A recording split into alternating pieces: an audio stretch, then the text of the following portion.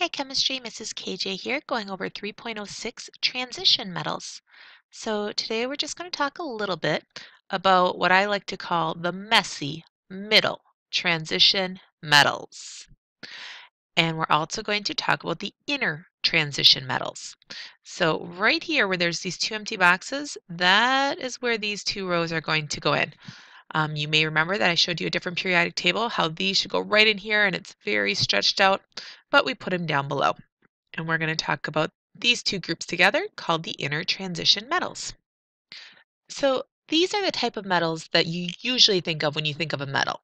So many can be used for building, whether it's the structure, like what they use to build a bridge out of, or whether it's the interior, like the wires. It can be used in pottery and art. For example, I know some of you are artists and you may have used different glazes on clay, and you notice there's different colors and they go along with different transition metals. So we have nickel, cobalt. You might have heard of cobalt blue. It's that really pretty deep blue. Copper, I talked about what the fireworks gives off green. Especially if it's burned, it's a much brighter green than this, but it's still green in the glaze. We have manganese, chromium, iron, and of course this one was nickel. The other thing about them, they can be used for things like jewelry, catalysts to speed up chemical reactions. The big thing is they are not nearly as reactive as the alkali and alkaline earth metals. But regardless of if a metal is an alkali, alkaline earth, or transition metals, they share most of the general properties that we talked about in the last lesson.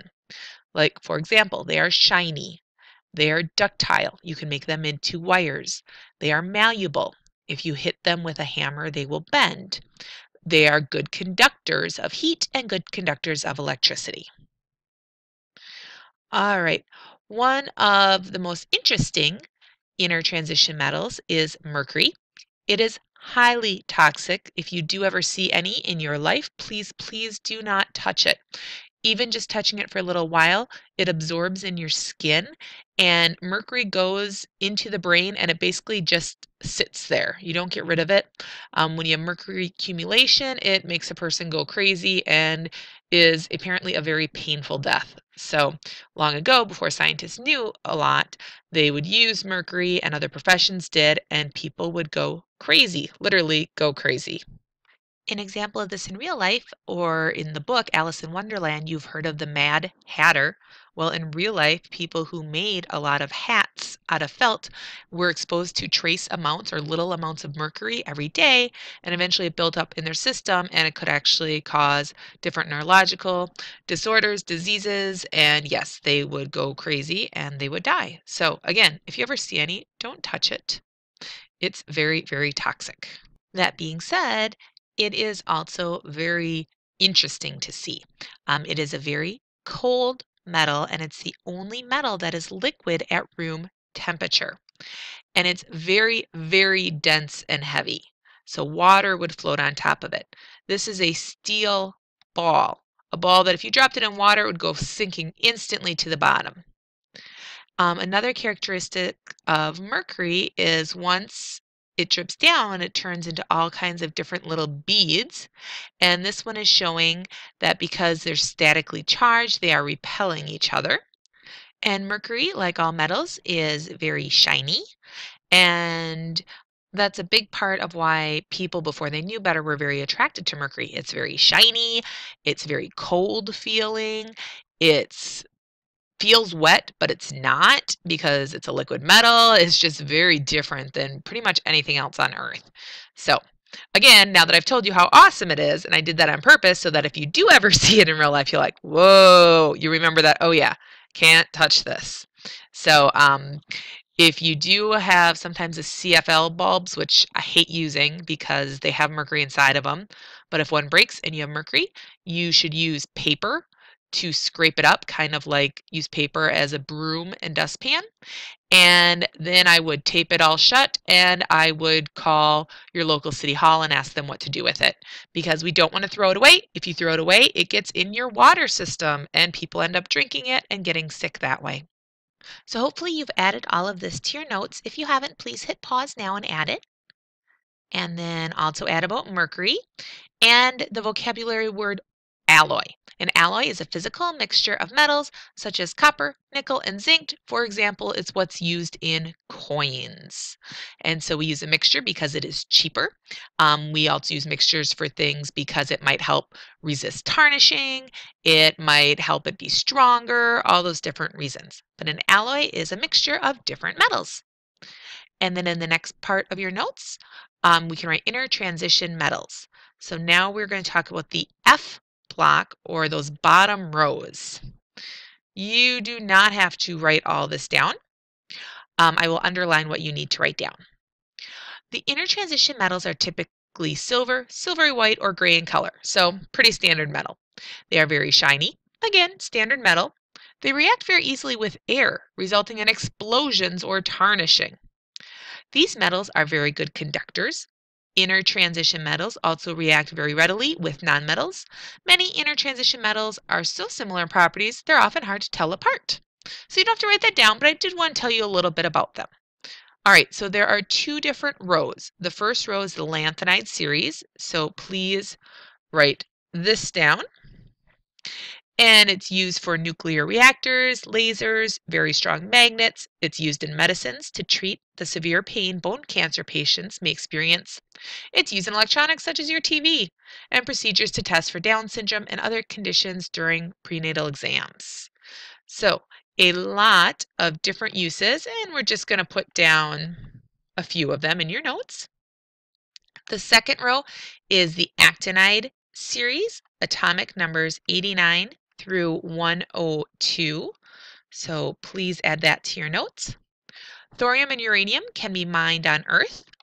And then we have what is called trans-uranium elements. Let's break this word apart.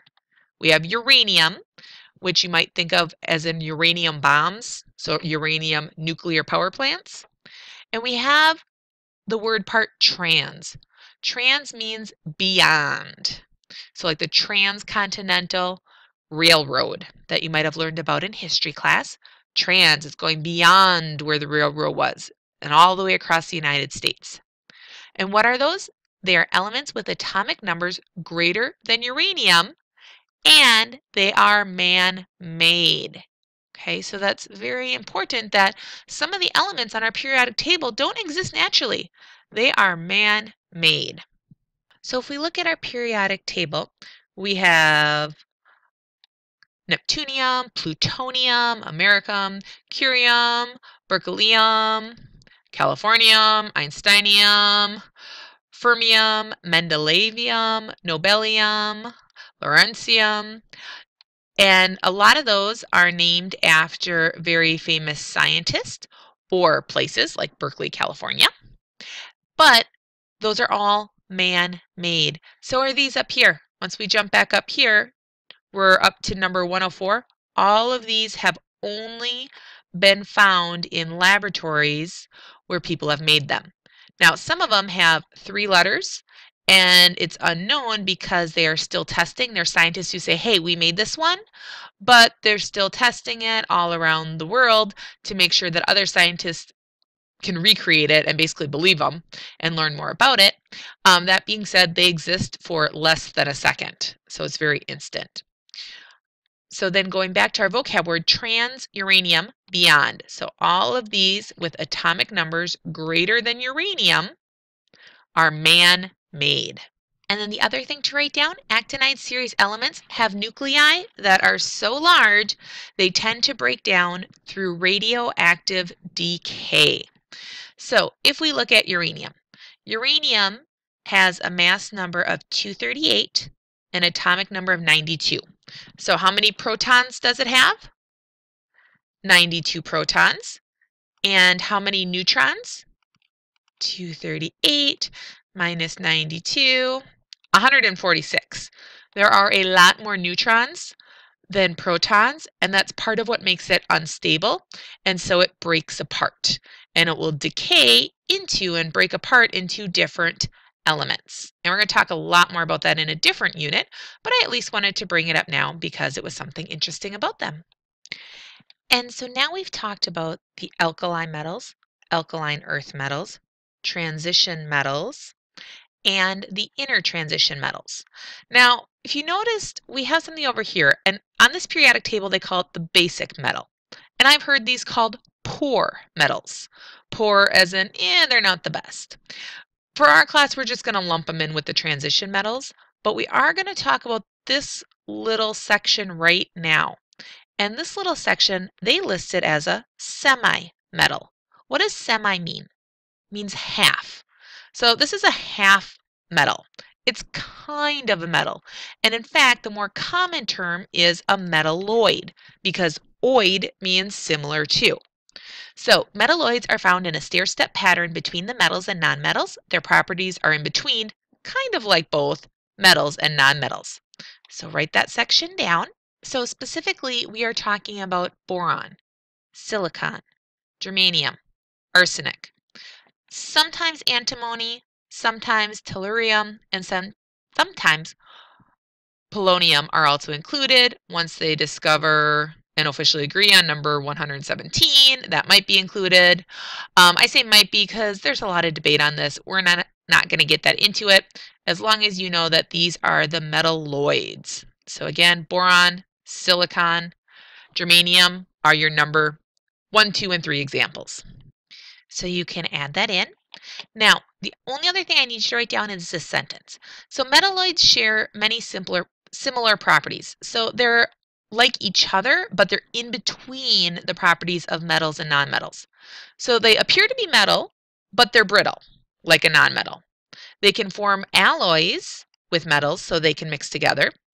Write this one down. Some metalloids, such as silicon and germanium, become electrical conductors under special conditions. These are called semiconductors. It's used in electronics. It's used in your computer. You probably heard of Silicon Valley in California because that's where a lot of these computer chips and all that stuff are made. They use silicon because they can control when it's a good conductor. Usually metalloids are solid under standard conditions, but they are mostly non-metallic in how they chemically behave. So they're a mixture. They're kind of, which makes sense on where they're put on the periodic table.